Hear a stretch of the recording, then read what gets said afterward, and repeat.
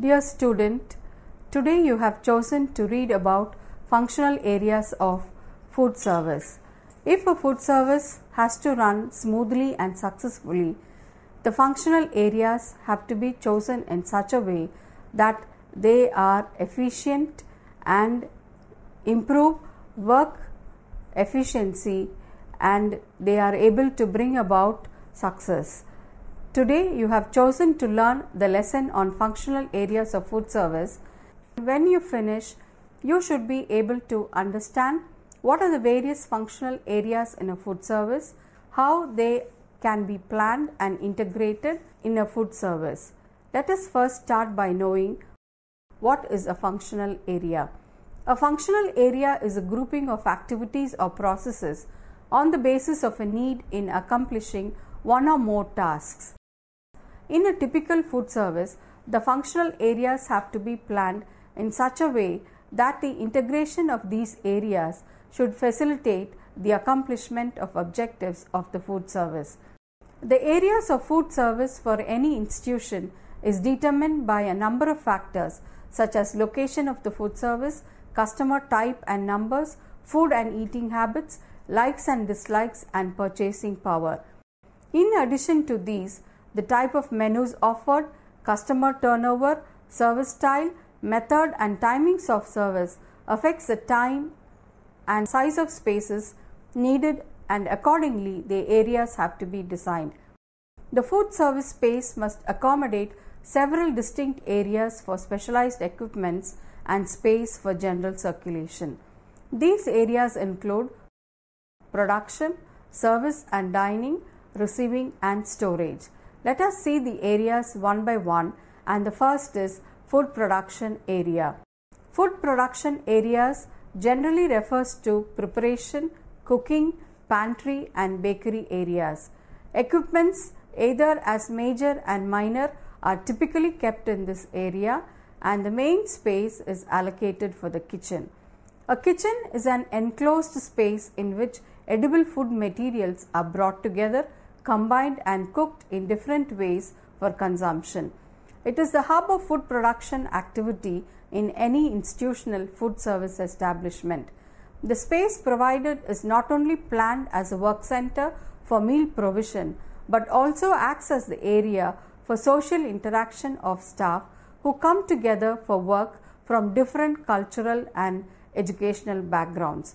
Therefore, kitchen is the focal point for cleaning, storing, cutting, preparation, holding food materials and dishes, in addition to washing up and waste clearing.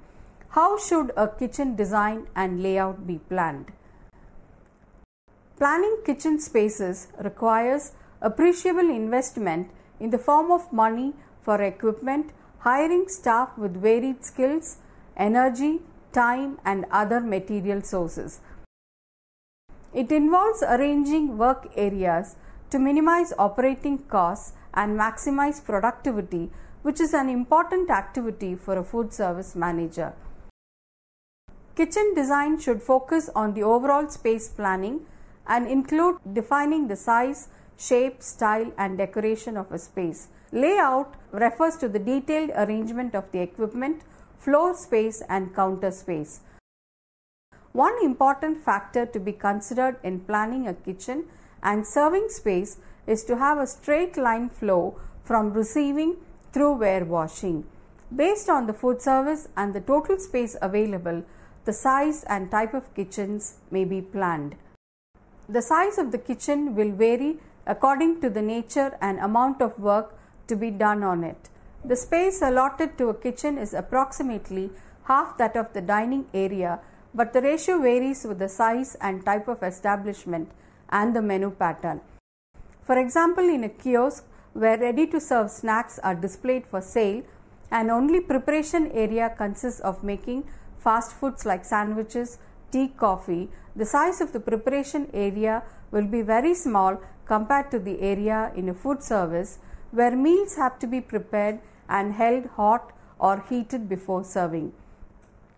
In large canteens, the size and shape of spaces provided for food preparation activity will be affected by the size and type of equipment, their placement and the kitchen area in relation to the receiving, storage and service areas. Too large or too small kitchen space to accommodate the necessary equipment will lead to inefficiency in the use of space. Too small a space will hinder work because of overcrowding, while too large a space will involve extra walking, causing unnecessarily high fixed costs, adversely affecting profitability. A kitchen can take different shapes according to how much space is available in a building for the production and service of food and where the space happens to be located. Kitchens vary from square, rectangle, U, L-shaped, parallel to a single or straight line, with dimensions varying according to the need of the particular catering establishment. The various types of kitchen may be square, rectangle, U, L-shaped and parallel kitchen. Let us see them one by one. A square kitchen is common, but as the distance from one wall to another is more and requires much walking at work, it is planned according to the total space available. It is also difficult to use the center space effectively except for an ale or for odd jobs that may even come in the way of the main cooking and preparation activity. A rectangular kitchen is very common shape in catering establishments and generally used where a lot of activity is undertaken for most of the day. In large establishments where many are served and more space is required, rectangular kitchens prove useful. U-shaped kitchens are the most efficient type, being compact and step saving. As you see in the diagram, doors are located at the end of the U and the dining area around the three sides of the room. The sink unit is placed in the end wall or inside the U with the window over it. Counters can be fixed to come down on either side and provide additional service space during peak hours and can be folded back against the walls after service hours. Now we move on to the L-shaped kitchens. The L-shaped kitchens make use of two walls adjoining at right angles. It is an efficient design where floor space is limited. Extra space can be created by use of revolving shelves installed in a cabinet at the base of cooking and sink units. It is a very useful shape for small canteens, kiosks, tea and coffee shops. Next is parallel kitchen. In parallel kitchens, the sides of passages may be utilized while the center space acts the passage may be slightly screened off on one side for service during peak hours. This type of service is best suited to cafeterias of the self-service type. Next is a straight line kitchen. A straight line kitchen is useful arrangement for kiosk, tea shop, and the straight line kitchen can be used even for mobile vending units. Now next we move on to the receiving and storage areas. The receiving and storage areas include docks or receiving areas, general dry food storage, ventilated storage and refrigerated and freezer storage. Storage involves arranging goods in specified areas within the spaces earmarked for particular materials till they are required for use by the production, service or other departments. The planned arrangements in a store are generally referred to as functional storage, as it provides a facility which makes ingredients available for use with the least possible delay. It consists of a complete process of receiving and handling materials and checking them for quality and quantity against orders placed and issuing them to various departments against requests made through requisition slips. Storage spaces need to be worked out according to the degree of perishability of the foods to be stored and the time period involved. Depending on the speed with food spoil, they are classified as perishable, semi-perishable and non-perishable foods, and each type requires different types of storage conditions, and this has to be kept in mind at the time of planning storage areas. There are three important factors to be kept in mind when storage spaces are designed. They are the type of food items to be stored, the quantity of food items to be stored, and the period of storage, and finally the location of the storage area is decided. First is type of the food to be stored. Based on the menu offered in the food service, the type of food to be stored will differ. For example, if in the menu a lobster dish is offered, the lobsters have to be stored in a freezer storage, and accordingly a walk-in freezer or a freezer equipment is used for storage. The second is storage quantity. The quantities of food to be stored are calculated from the rate at which each commodity turns over, that is the rate at which it is used up. Once this is done, the amount of space can be allocated for each item in the store. The package size ordered will determine whether an item requires shelf storage or ground arrangements in terms of storage space. The third is storage period. The length of time for which each commodity is stored will be determined by shelf life of a product and its usage frequency. For example, tins of foods like custard powders and other processed foods may be stored for longer period than juices. Hence, perishable foods and foods which are used less frequently can be bought in smaller quantities. The storage or shelf spaces allotted therefore will vary accordingly. Foods like cereals, grains, sugar, etc. require more space and are to be stored for a month, while perishables like milk products, eggs and bread will be stored for a day or two. Foods like fruits and vegetables will not be stored except in the production centers, where they would be delivered daily or once in 2 days and used up at the same pace. They are allotted in the main storeroom but be sent directly for use from the kitchen or the transit store. Now we will move on to see the location of storage area. Storage area should be located as near the point of use of the stored commodity as possible. Small storages on the same floor as the kitchen or provision through built-in structures within kitchen itself may be used. These transit storages have two main advantages. Firstly, it enables the provision of ingredients and materials at a short notice when the demand for certain item goes up unexpected and meals items have to be prepared at short notice. And secondly, central storage facility makes it easier to control issues and stock levels. The key factors to consider while construction of storage spaces are as follows. Spaces should be accessible to roads so that deliveries are easily received without interference with other organizational activities.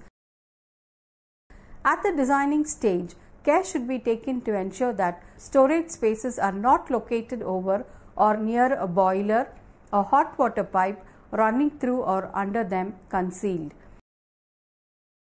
Care is necessary to ensure that traffic to and from stores does not interfere with kitchen or service activity. Now we move on to the different types of storages. First is the dry storage. Dry storage area provides orderly storage for foods which do not spoil easily or otherwise for the non-perishable foods. Cleaning supplies and pesticides should not be kept in the food storeroom. Floors of the dry storage should be slip resistant and easy to clean. Walls and ceilings should be impervious to moisture and should be easy to wash and repair. The storeroom windows should be opaque to protect foods from direct sunlight. Good ventilation is essential to assist in controlling temperature and humidity and preventing musty odors. Dry storage temperatures should be within a range of 50 to 70 degrees Fahrenheit. Equipment. The equipment used in storage area includes sectional slated platforms, delivery pallets and metal platforms with wheels. Adjustable metal shelving is desirable because it allows for various shelf heights and is vermin proof. Shelving must be sturdy enough to support heavy loads without collapsing, and it should be located at least 2 inches from walls to provide ventilation. Metal or plastic containers should be placed on dollies or have built-in wheels for ease of movement from one place to another. Aisles between shelves and platforms should be wide enough for equipment with wheels. Products should be arranged in the storeroom according to a plan, and every product should be assigned a definite place. Time can be saved if forms for checking inventory are designed to match the arrangement of products on the shelves. Next is low temperature storage. Perishable foods should be held in refrigerated or frozen storage for preservation of quality and nutritive value immediately after delivery and until use. The type and amount of low temperature storage required in a food service operation will vary with the menu and purchasing policies. Low temperature storage can be categorized into refrigerators, tempering boxes, and storage freezers. Refrigerators are storage units designed to hold the internal temperature of food products below 41 degree Fahrenheit. Tempering boxes are separate units for thawing frozen foods specially designed to maintain a steady temperature of 40 degree Fahrenheit regardless of room temperature or product load, and storage freezers are low temperature units for frozen foods that maintain a constant temperature in the range of 10 to 0 degree Fahrenheit. Humidity control is important for maintaining food quality in low temperature storage. A humidity range between 75 and 95% is desirable. If humidity is not sufficient, it causes evaporation and deterioration in food products such as wilting, discoloration, and shrinking. Now, let us see the facilities which should be available in a storage unit. Refrigerated units are used to store frozen foods, meats, poultry, dairy products, and other perishable foods. Ideal storage temperatures vary among food groups, and it is important to store foods according to type of food to preserve the quality of the products. Low temperature units are designed as walk-in or reach-in refrigerators or freezers in large operations in the production and service areas for dairy products and other perishables. In small operations, refrigerators and small freezers are installed due to less floor space. The floor and wall surfaces used should be smooth and non-absorbent. The floor level should be the same as that of the area in which the walk-in freezer is located to permit carts to be rolled in. Uniform ventilation and adequate lighting are essential in the unit to maintain sanitary conditions. All refrigerators and freezers should have one or more of the following kinds of thermometers, either a remote reading thermometer, recording thermometer, or a refrigerator freezer thermometers. Temperatures in all units should be checked at least twice a day.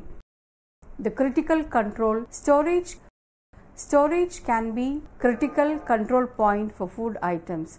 The HACCP flow should be maintained as a microbial safety of raw food products in storage before production is critical.